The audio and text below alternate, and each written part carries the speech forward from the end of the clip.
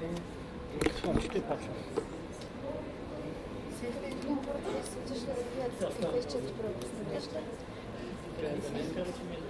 Да, описно да какво? Дирате в блок 24 права.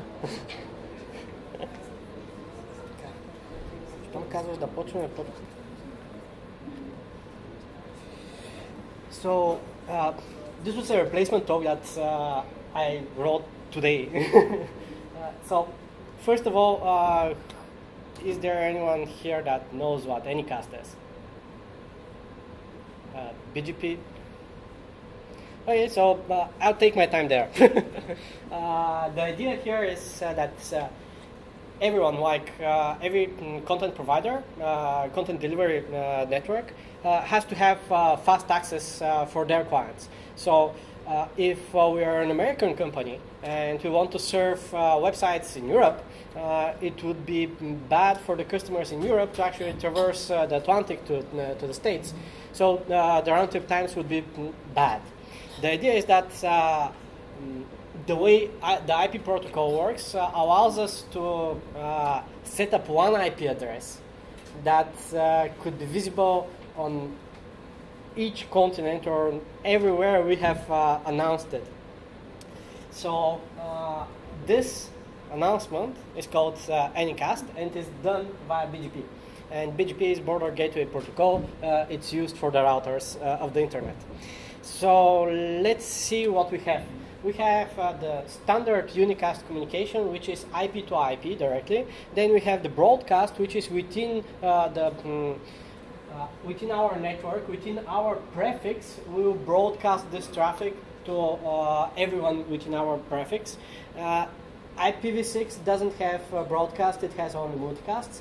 And then we have multicast, which is a way for multiple machines on a single network to subscribe for packets to certain IP addresses. And finally, we have Anycast, which is a unicast communication, but with the closest possible IP address. And we'll see this. This here is private Bulgarian computer. So the unicast communication is if you have one switch here, both of these computers are connected to this switch, and they are connected through this switch directly. They have only one connection between them. Broadcast means that when we are sending a packet to this switch here, the switch would see that this is a broadcast packet and it will broadcast it here. In the terms of IP, however, if this was a router, it would broadcast it to all the interfaces that have the same prefix here. And then we have multicast, where only some of these computers are actually receiving the IP packets. So now let's see what Anycast is. This is Bulgaria, this is Sofia, Varna, Ruse. We have 3 routers here. And we want to announce the Cloudflare's one-on-one DNS. And here's what we'll do. This is their autonomous system. This is the IP address. In BGP, we can announce the smallest prefixes that we can announce is /24, which means 256 IP addresses are announced, all of them. So in order to announce this IP address one here, we actually have to announce the whole 256 IP addresses out of this router here. We see that we have done the same thing here in Ruse, where we are announcing this IP address, but actually we are announcing the whole /24 prefix. So now, when a computer in Sofia tries to connect to 11111, actually it connects to this router here. And where a computer here in Varna will go through this router, the router will see that it can access one-on-one on this route, and here via this router, the administrator here has to decide which route to prefer. Usually this is actually human work. Somebody decides which link to be used, the one to Ruse or the one to Sofia, and then this computer then doesn't know that it is connecting to Ruse or Sofia. It simply tells its ISP to connect it to the closest one, and then the ISP actually uses the BGP routing table, and I'll show this in a bit, to decide where to route that traffic to. So this computer is connecting to Ruse instead of Sofia. So think of it, if this is not Bulgaria, but this is the world map, this is a completely different thing. Now you can have this here in New York, this here in London, and this here in Sofia, and it's exactly the same situation. All ISPs are connected here to this router. We have other ISPs connected here, other ISPs connected, and these ISPs have to decide for themselves which IP address will be accessed. So how this actually works? This is output from my router here in Sofia. So I can access Cloudflare 101/24 via this autonomous system. I'll explain what autonomous systems is in a bit. So I have connection to this router, this router, this router, and this router. And from all of these routers, I have a BGP path. BGP path is a simple array of autonomous systems which I count, and this is the short, and usually BGP uses the shortest path to connect to a certain IP address. So in my case here, I have two equal paths. On this router, 12 here, and on this router, 15 here, I have BGP paths that are free autonomous systems won't. So this means that I have only 3 routers to go through, which is nice. I also have, if these two are dead, I would also have, can reach this autonomous system via here and here. Sorry, this is also free, so this means that I have 3 equal routes here. Now I have to decide which route I would take. Obviously, I have taken Cogent there, but obvious because this is the first route. Why I have taken this? I can, as an administrator on this router, I can decide by putting local preference that I prefer this route here, or I can leave it for the BGP router, for the BGP protocol to decide for itself. So for the BGP protocol, it would be if this dies, it will go directly to the other one. If this dies, it will go directly to this one. If this dies, it will go to the longest one. So every time it will try to get a route with the same path or lower path, or every time you get a new connection, new BGP router connected to you that has smaller path to this destination, BGP would prefer this unless you have put some local preference there. So what is the autonomous system? The autonomous system, you may look at it as a very simple combination of routes. A single route would be /24 prefix, for example, or /22 prefix. And a combination of, for example, 4 routes may be announced to the internet via this name of table. That is, all these 4 routes are named as autonomous system 13.33.5. So the idea is that BGP obviously is a protocol, computer protocol, so names there do not apply very easily. So they're using numbers. BGP has 2 versions that of the autonomous systems, 16-bit and 32-bit. This means that for the 16-bit we have 0 to 65,535, and for the 32-bit we have a large number. So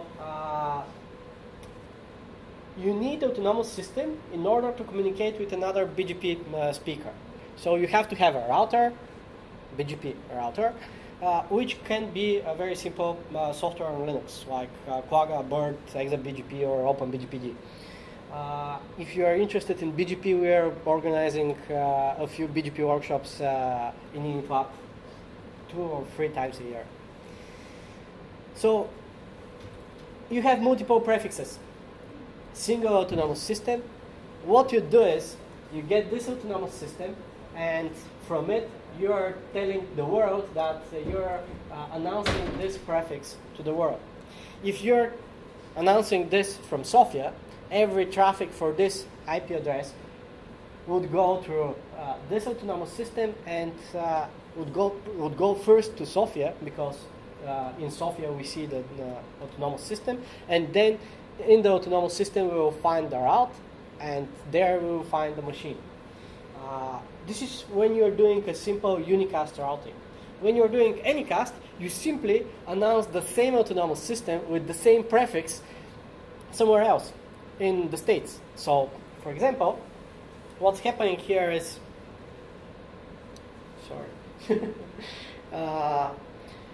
what's happening here is that I'm announcing in Sofia, and everyone that is by BGP path close to Sofia will connect to the IP addresses in Sofia. Everyone that is close to the States will connect to the States. The problem with this thing is that BGP is a routing protocol. This means that it is used to exchange routes and change of routes over the internet. And the internet is constantly changing.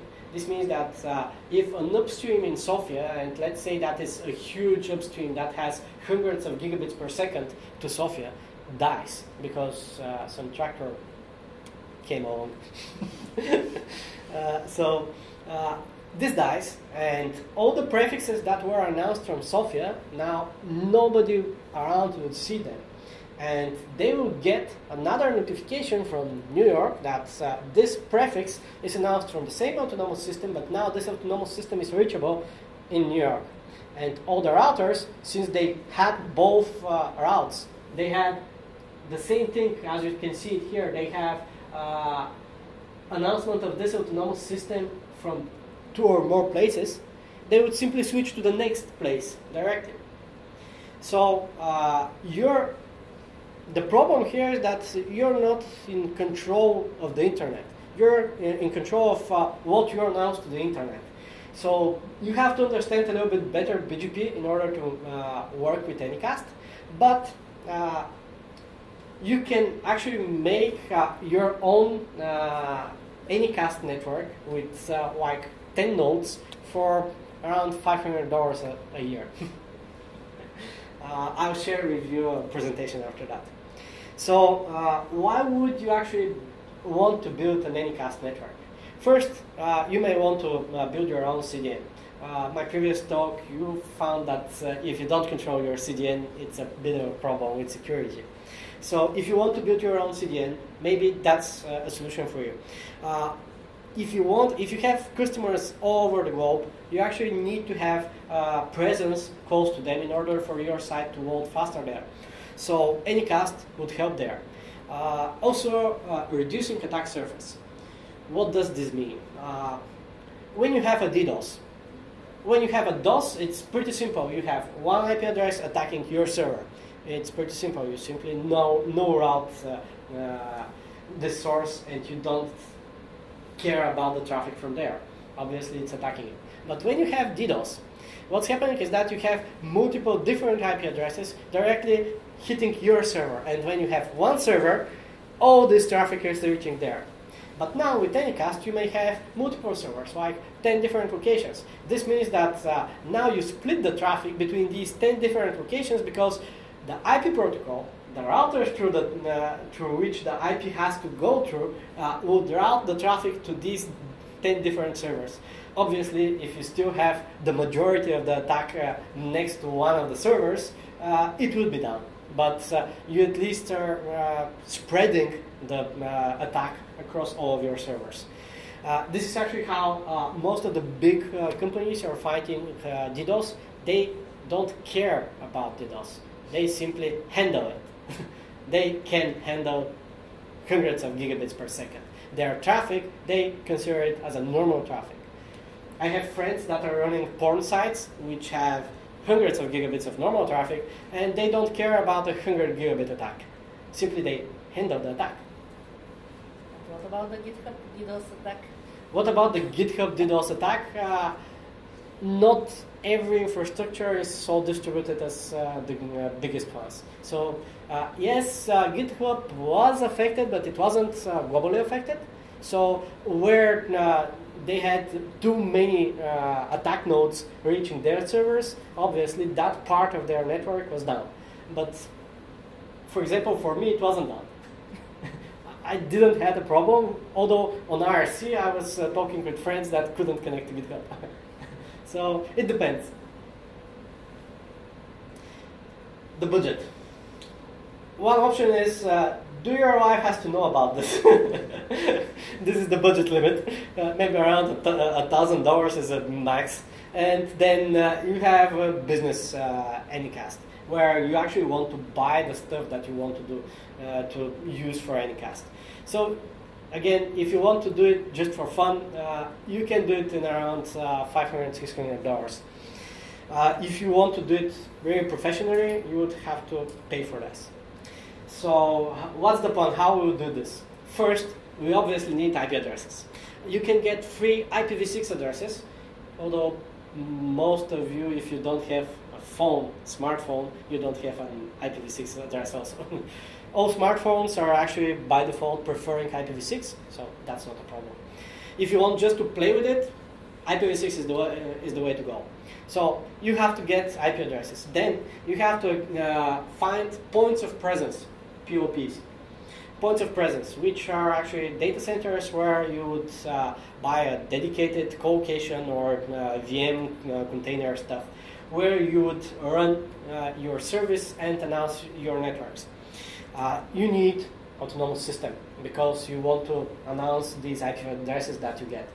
But this is the way you get it. First IP addresses, then the POPs, and then autonomous systems. You would understand why. Then, after you get the IP addresses and you have VMs, for example, or dedicated servers, then you get the BGP sessions.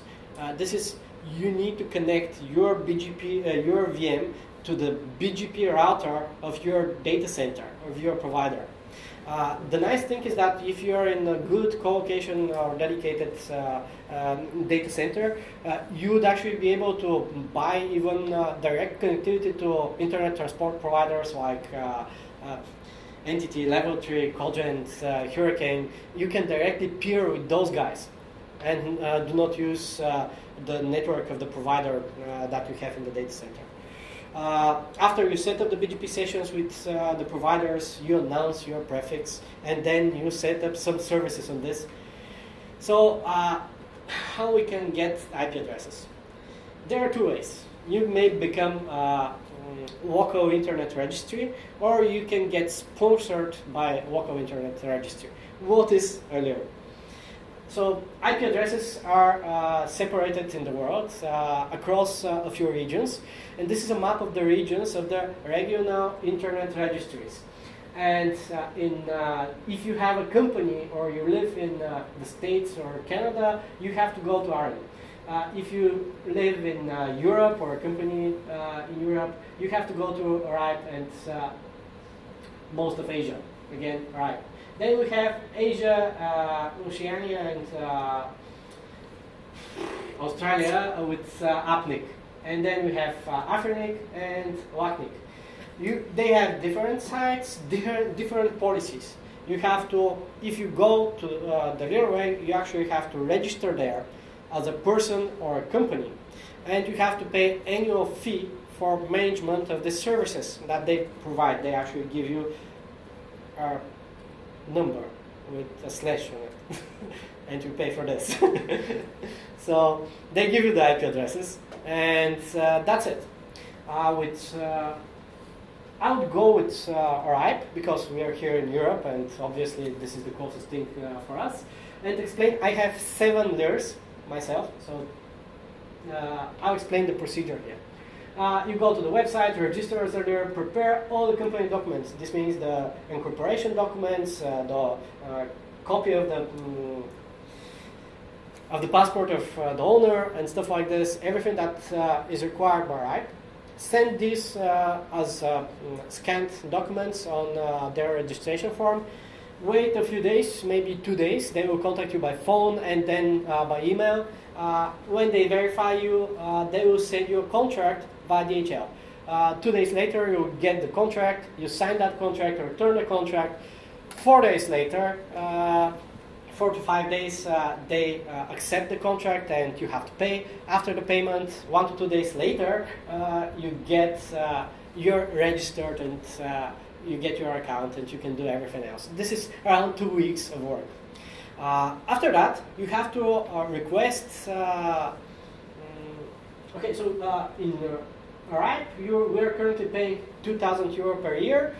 It's actually 1,400 euros per year right now because they're giving us back money that we have gave them previous years. I don't know. So 1,400 for right. Wacnik, Kafernik, and Tapnik are considerably slower. Like Wacnik, it took me a month and a half to set up the layer there. Arin was again within 2 weeks. I was finished there. Kafernik and Tapnik, they're slow to respond even. Sometimes you may wait for a week just to respond to an email request. So it's a problem. All the regional internet registries doesn't have IP addresses. So the only thing that you would get from them is a /22 prefix for these 400,000 euros, for 1,400 euros. So the request procedure is very simple.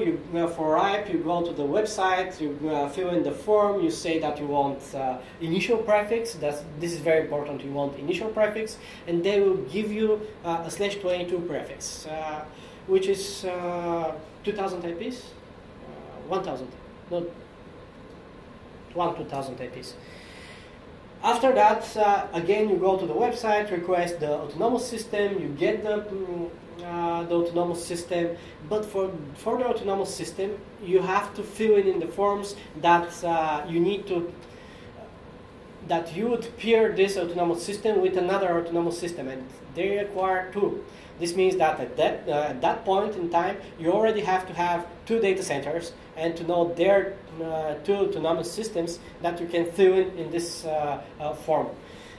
You can order the autonomous system without pairing autonomous systems, but they will have back and forth emails with you for a week or 2 before they give you the autonomous system. If you explain that you are going to use this for Anycast, they will be it would be easy, but again, a week more.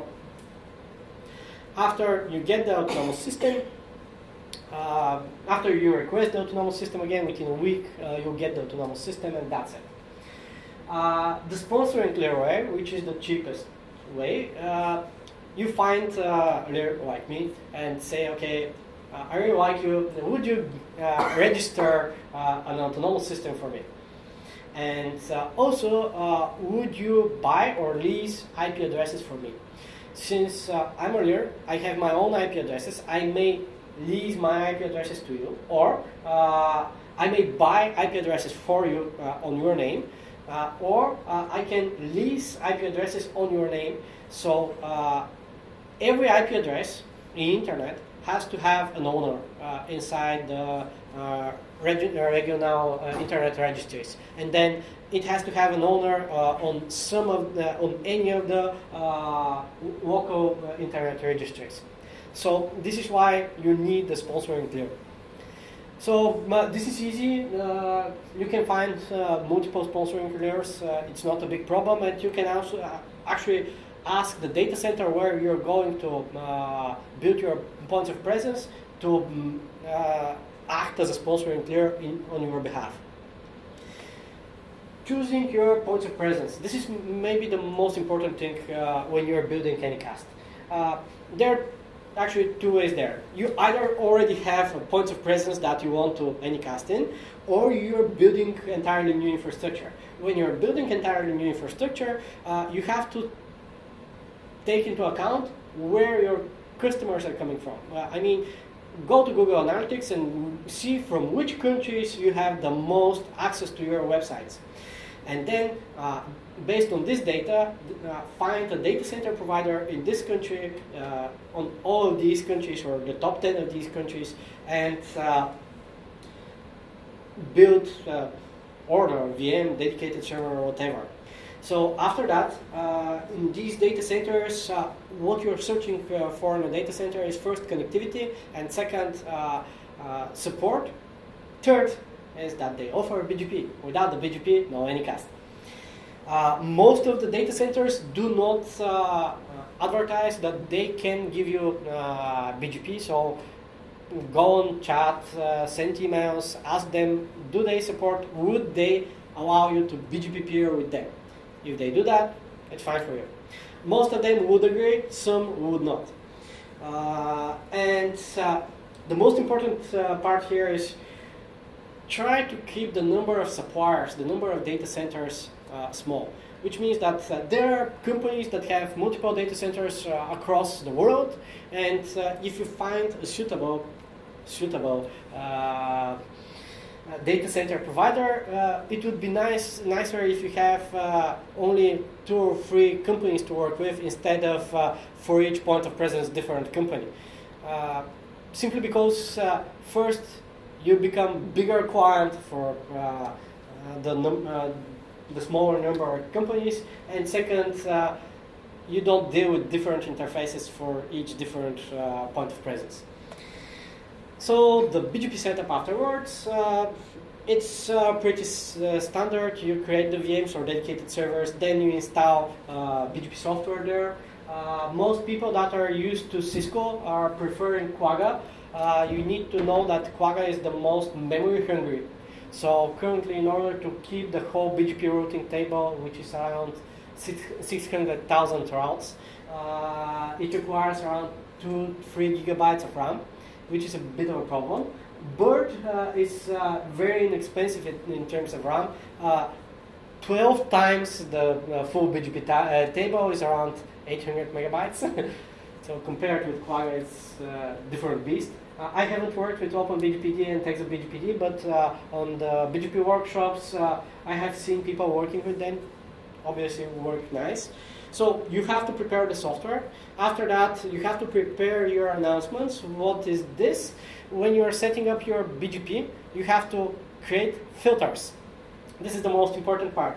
You need to announce to the internet only your prefixes. You don't want to try to announce, for example, 111.0/24, or you don't want to announce YouTube IP addresses, because all this traffic will go to you. Obviously, the company above you would have filters, but just to be good internet citizens, have filters on your end also. Filter, so you're announcing only your networks, only your prefixes, so filter to them. Also, you have to prepare to connect with your BGP peers, so you need to collect data from your data centers. What's the IP address of the server, the router that I'm going to connect to? What's the autonomous system that you would be using on that end? And this is my autonomous system that you should configure on your end for me. And final part is you have rented or bought IP addresses. Then in your regional internet registry, you have to create a route object for the database, IP database. So within RIPE, this is a very simple interface where you simply say, this is my prefix, and it can be announced by my autonomous system, which is this number. And that's it. It's pretty straightforward, but you have to create this. When you're doing Anycast, this is why you need to have one autonomous system in order to keep this data in the database to a single route with single autonomous system. After that, after you have set up everything, announce one of the /24s that you already have, and announce it only from one place. Ping it. You see that you can connect to these IPs. Not only the first IP, but ping at least 10 or 15 of these IP addresses, just to check that you have made everything work correctly on your side. If it works on one data center, okay, then announce it from another, the same prefix, announce it from one other data center. Now we have 2 data centers. Verify that it works from both data centers. How you would do that, I'll explain in a bit. And after that is working, announce it to the whole world from all of your locations. In some cases, some of your data centers ISPs would require you to give them the first or the last IP address of your prefix in order to route it to your VM or dedicated server. In order to do this, you need to have additional prefix, the /32 prefix, to them, so you don't lose connectivity when you're using only this IP address. When you're setting up web servers, I advise you to add a location header so you can know when you're accessing a server that you have connected to the correct server. You can also use tools like RIPE-Atlas, RIPE-Stats, and KeyCDN ping to ping from different locations, or use the I forgot the name of tools from IP providers. There would be a lot of issues with BGP. For example, traffic from North America would go to Brazil instead of North America, simply because routers see the route closer to North America from Brazil. You can fix this by adding prepends. What you saw on the BGP table was that the autonomous system of Cloudflare was announced 2 times, one after another. This is called prepending. This means that in this case, Cloudflare told the router before my router that they want to have longer BGP path, and it would be at least 2 autonomous systems. You can play with this a lot in order to make the configuration. This is maybe the hardest part here. You have to monitor your routes, because flapping BGP means that some of the routers in the internet would simply, if you constantly dropping the prefix and announcing it again, they have protections from frequently dropping and announcing the same prefix, and they may block this prefix for a certain time, for example, a day or 2, which is a big problem. My advice would be connect all of your VMs, dedicated server, in one single mesh VPN network and access those via this mesh VPN network. And I'm saying mesh because I need you to understand sometimes you may not be able to connect to Brazil, but you may connect to Brazil through the States. If you have a mesh VPN, you don't care what the routing problem is. You simply know that you can connect to the local IP at the point of presence. If possible, try to order VMs and dedicated servers with multiple network interfaces, so you can have redundant network, one for the BGP and one that you can connect to. Which services are best for Anycast, DNS, and NTP, obviously. And if you're good with the BGP perpending, you can actually do web content delivery, which is what all the content delivery networks are doing. You need to understand that every TCP-based service and connection-based service cannot work with Anycast.